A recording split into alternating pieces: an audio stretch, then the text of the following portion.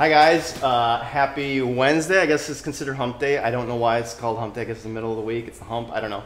But welcome. Today is Tech Tutorials. I'm really excited. This is our first. This is, I guess you call this episode 1 of season 1. Very excited for you to join us. Today we are actually kind of a continuation of the follow-up we did on Modern Marketing on Friday, which was about Proposify. So today we're going to be going in depth, we're even going to do a little hands-on demo about what Proposify is and how it can help your business ranging from sales, funnels and cycles to actually tightening up your overall processes and assets. If you're like anyone out there in the sales world, I'm sure you've had a plethora of PowerPoint, slides, keynotes, Excel spreadsheets, and everything kind of all mixed in between.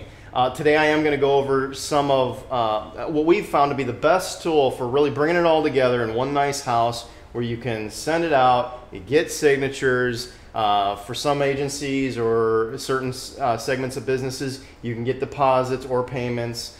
There's a lot of utility here, so I want to kind of spend some time going through the hands-on demo, but I am going to recap a little bit of what I talked about on Friday.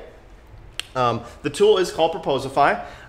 We've used it, I want to say, for about maybe 2 years, maybe 3. It's fantastic. Okay, we vetted other tools out there that are competitors. It's not that there's other tools out there that do the same thing. They're fine, but to be honest, I've found that Proposify is one of the best. And their team is pretty on it when it comes to making fixes, making great updates that make the user interface better. So that's one of the things that we look for at a tool is it growing, is it dynamic, is it going to have that power going forward for a longer run? And I would have to say Proposify is one of it. Here's some statistics I went over on Friday. SaaS companies, they see really a big spike increase when they include interactive tables. Bonus content I'm going to do is interactive table today because I think that's so important for specific industries and markets that I do want to go over that and make sure that you can easily see how easy it is to do it with using the tool. So what is Proposify? We talked about this last on Friday. It streamlines proposal processes. It's an all-in-one system. It allows you to create and send. They claim 18 minutes. I really think that I'd like to do a demo where we do it in 5 minutes, but we're not going to do that today. I'm going to go some of the basics. Down the road, me and Roman might have a competition and go from there. Track and e-sign. You can actually track engagement. So let's say you send out that proposal to someone that you've been talking with and you're not sure if they got it. You're not sure if they opened it. You're not sure about anything. So what's nice about Proposify, it does tell you that, hey, they received it, and when they start engaging, opening it, how much time they spent on specific sections. It's really dynamic that way, and it's really powerful. I'm not going to go over all of that today from the tracking. I am going to go over how you can quickly set up an e-signature to make things move along. And I'm going to spend some time on the custom branded templates. They offer a ton of branded templates. However, as any organization would know, well, they don't have our color, they don't have our font, they don't have our headline, they don't have our logo. Those are all easy to do. However, if it's one of those things that's a pain, we can do it relatively quickly, which makes things very nice for you. So, okay, one thing I did want to say, if you do have questions that are outside of this quick tutorial or one of our talks, we have a fantastic team that can kind of jump in and help. What's nice about this is they do offer a free 14-day sign up. So if you say, hey, send me a link, we can send you a link and you can kind of get that free 14-day sign up. But if you do have questions, we do have a team available. It's myself, Kimberly, Orlando, and Roman. And I'm going to show you them at the end of the presentation kind of so you can see our faces and well, the guys, we look ugly. Kim looks good. But you can see our mugs and you can kind of engage with us. And also a path on our website is energyhill.com and then our name. So you can kind of engage with us that way if you want us to talk specifically with Orlando or Roman about that. But this is the process. Really, you get the email link from us, you open it up, it says start your 14-day trial, you put in your basic information. I'm using, just so you know, for this demo, I created a fake company, just ryanlowe.com, me. In a sense, I invited myself from energyhill, so I can show you some of this is exactly what you would see if you're just getting started. If you're already in Proposify and you're a rock star, you've got all the things figured out, you're rolling, ask us some more advanced questions and we'll either answer them for you. I'd love to do some Q&A, that'd be fantastic. Or we can loop in Proposify and say, hey, we can get the masters on the phone and we can kind of go that route. So if you have questions that are more advanced, this is not for the advanced user. This is for someone just getting started, or they're not even sure what it's about. So with that said, you start up and then you say, let's go. What's nice about this is you can see they say start with a template or skip the template and go right to your pipeline. So they do have a pipeline that you can get right involved with. This is demo time. I'm going to go over again 2 things, maybe 3. One is the track and e-sign, custom branded templates, and if we have time, I'll show you those interactive tables because they're just awesome. Okay, so this is what you get when you actually after you enter all your information, you see this. Hey, welcome to the dashboard. If you click on templates, you'd actually go straight to the templates. If you click on take me to the dashboard, you're going to see this. What I like about this is it says, hey, we're integrated with Grammarly.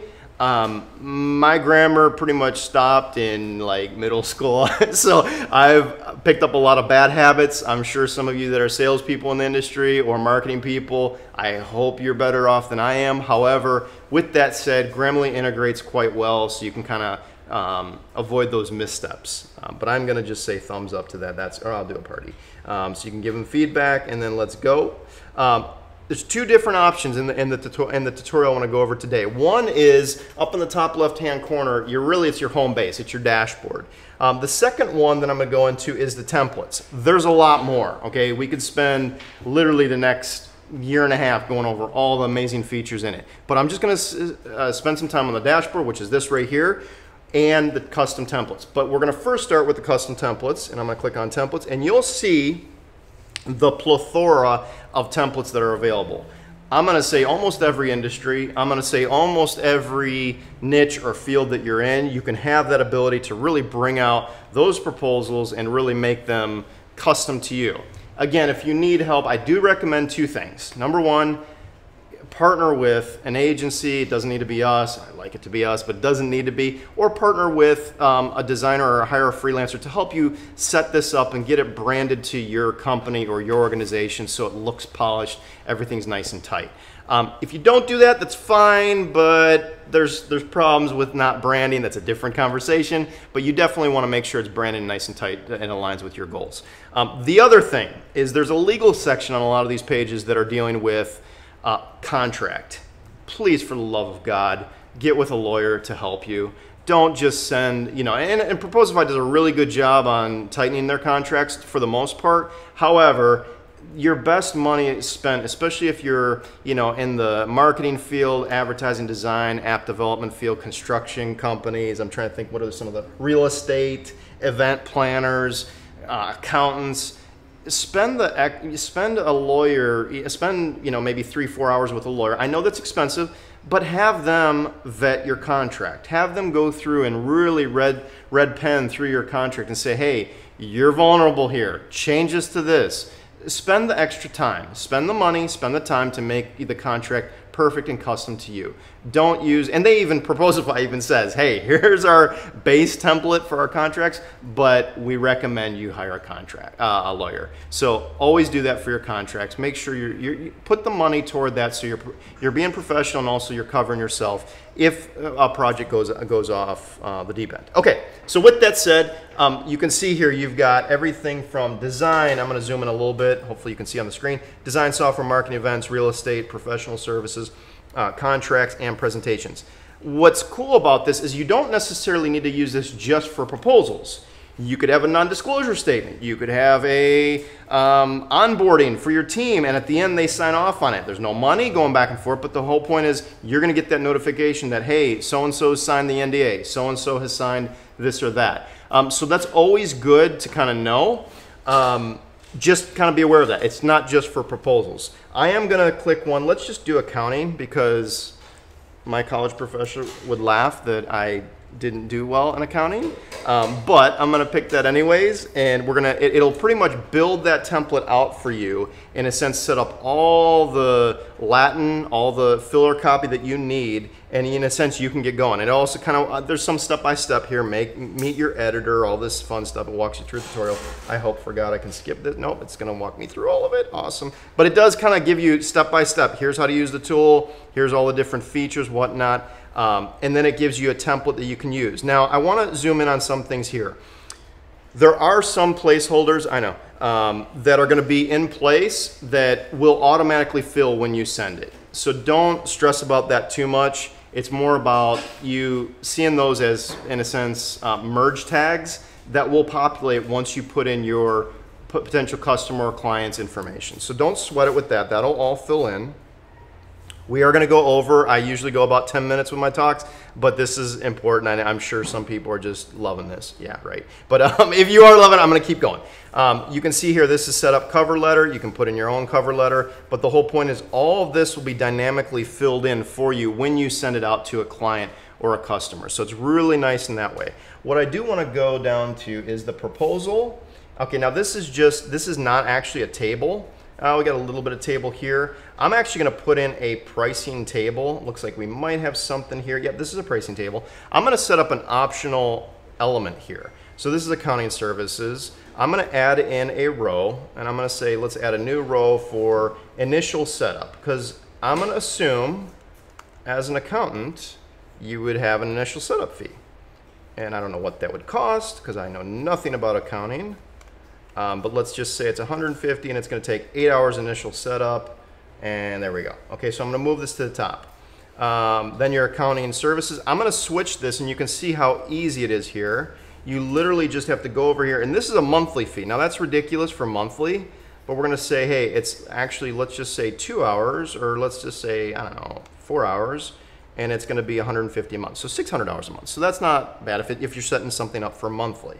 Now I'm going to say let's add in another line item, and I'm going to make this one optional. And this will be W-2s, oh God, I'm going to mess this up so bad, and W-9s at the end of the year that you would prep and deliver. Okay, we're going to set that fee at, let's just say one-time fee of 500, and it's just an hour. I'm going to put or quantity, QTY, which is fine. And we're going to set this one as optional. So for all my Instagram friends, just be patient. I'm going to set this as optional. And the only thing you really need to do is just check this option. It says optional for clients. Now, if you want to say, hey, they need to check that if they want it, you can check it off. They have the ability to uncheck it. Now, it's also set to monthly. We're going to change that to, instead of monthly, we're going to just set it to unit quantity. But they can actually check that, and it adds it to the monthly amount. So you can see here, let me get rid of this picture because we don't need it. So you can see how that actually, it adds it all in from a monthly. Now, I want to say though, wait, I want to see the monthly in this table as well. So you can add in right here, I'm sorry, row style. You can add in the monthly. Hold on, row settings. Oh, I got to click on the whole table. Click on the whole table, and you'll have these total options. And you can see separate recurring fees from total. So as soon as I click this, it'll actually say, hey, here's the monthly, here's the breakdown for monthly, and here's the total upfront costs. So you can see how an interactive table is so easy to use. It really makes it where your life is easier. You could also say, and again, this isn't going to work because you're going to have to do monthly services, but we could switch this option to be optional as well. Now, if the user unchecks it, you can see that that total monthly down in the bottom right-hand corner turns off. If I turn off W-2s, say, nope, I just need initial setup, I just need it cleaned up, this is the fee, this is the rate, or whatever the ranges are going to be for your business, it's very easy to use. You have a ton of additional options that you can select with those pricing tables. Okay. So with that said, I want to do one other thing, and that was tracking. When you send it, you click this button to send it. It's the green button up in the top right, generate proposal, and you fill out your client information, sends it out. It tracks it. It sends a nice little email that you can customize.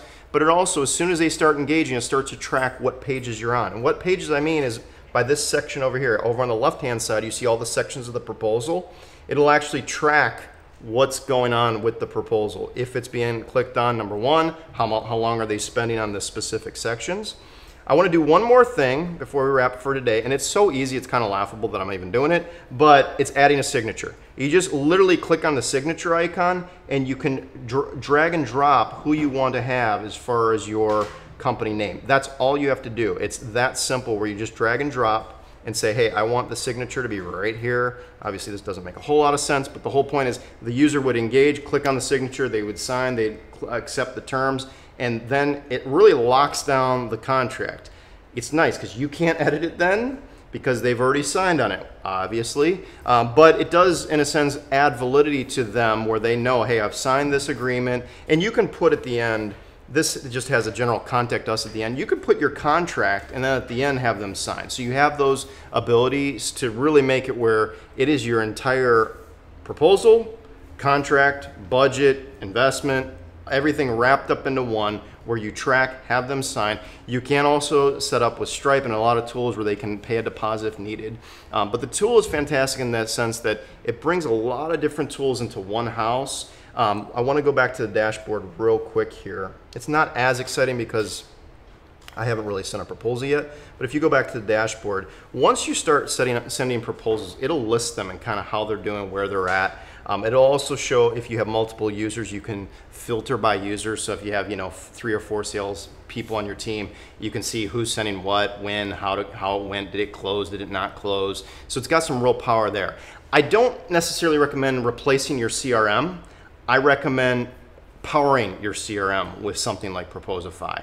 And that's where I want to close. Lastly, but not least, we do have a team. I mentioned them before. Matt, Kimberly, Roman, Matt, Kimberly, Orlando, myself. You can visit any of our profiles, energyhill.com/our name, and it'll forward you over to our personal pages where you can set up a time to talk or what have you. But what I did want to say is that it doesn't replace the CRM. So you can take your proposals and literally sync them with Salesforce, HubSpot are the 2 big ones that's very easy to do. But there's other CRMs that can integrate with as well. Though the 2 big ones, Salesforce, HubSpot, it's so easy. So what's nice about that is we can link up if you set your category to, hey, once they click accept, it moves it into our one column in Salesforce or HubSpot.